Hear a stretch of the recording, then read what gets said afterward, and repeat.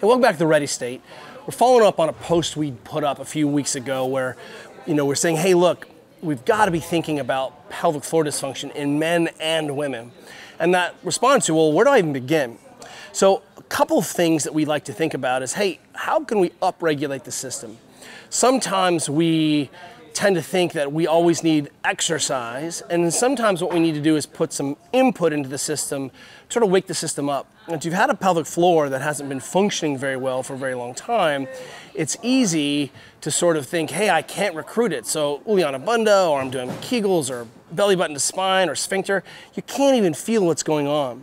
So a couple things that we like is, one is that we know we can break high tone with contract, relax.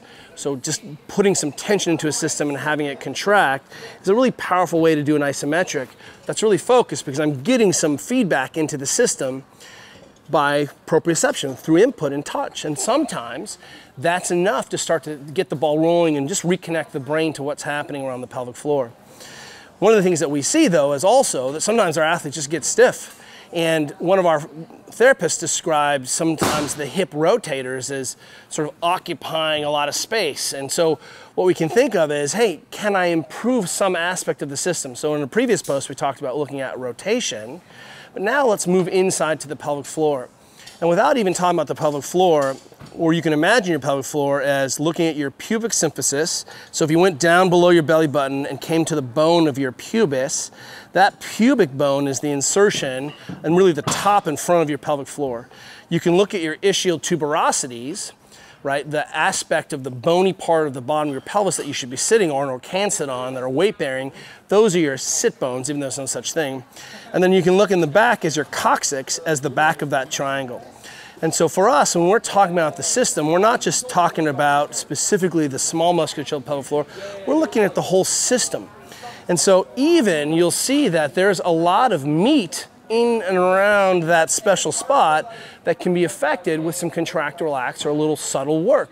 And we've had plenty of athletes with not a lot of dysfunction that they're expressing through loss of erection or peeing themselves, but actually have some strange occult glute dysfunction. And when we start to just upregulate that system, we can start to see sort of the lights getting turned back on. So I can't say specifically this will help you, but it can't hurt you. Couple models. One is that I can just take a little towel and I can sit on a towel and do all of the work I'm doing with just a little pressure ridge. This is a lacrosse ball, which for many of our athletes is going to be way, way too hard and too big and too small and too square. It's not perfect, but you probably have a ball laying around. Feel free to go squishy on this, and that's totally fine. Or sit on a really squishy surface if this is the only ball you have.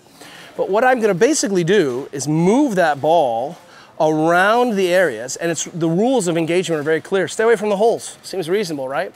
So, but any area attachment onto near those bony end ranges or bony positions, what ends up happening is this gives me a real opportunity to contract, relax, which means I take a big breath in and I just build an isometric contraction, pain-free, just putting some tension around the ball, and then I'll slowly relax off that tension as I breathe out. So I'm trying to teach my brain to chill out, and sometimes when we have a high tonic or a pelvic floor that's under a lot of tension, one of the things that can happen is that it's working too hard. And so when we teach the body to relax, we're actually teaching those systems to turn off and become more normal. So what we can do then is take a big breath in, contract into that ball in any one of those diamond areas, right, staying away from the holes, and then slowly relax. So what we get there is an isometric, and then as we relax, slowly over the count of 8, as we exhale, we tie the brain into this system, we rewire how the brain is thinking about this position, we're getting some positive proprioceptive input into the system, right? We're just telling the body this is where this is in space and time. And then that slow exhale allows us to have an eccentric control, which is what we call tempo, which is slow eccentric loading of that tissue. Loading, but it's just not moving very far, but as I slowly let the tension off, what I'm doing is an eccentric motor control drill. So try a ball, put it in some part of your nether region. There's my ischial tuberosity. Now I'm just on the other side of my ischial tuberosity. And what you'll see is that there's a lot of connective tissue systems, adductors, hamstrings, pelvic floor, short hip rotators that can play a big game here, even aspects of your glutes that feel like, whoa, I have never ever touched or talked to that aspect of my body, and giving it some natural small input for a few minutes might be a nice way to begin a conversation about restoring your pelvic floor function. So first goal, have a dose and a response, set a couple minutes, get some work done. When it stops feeling good or you stop making change, stop. We'll get the rest of it tomorrow. Hope this helps.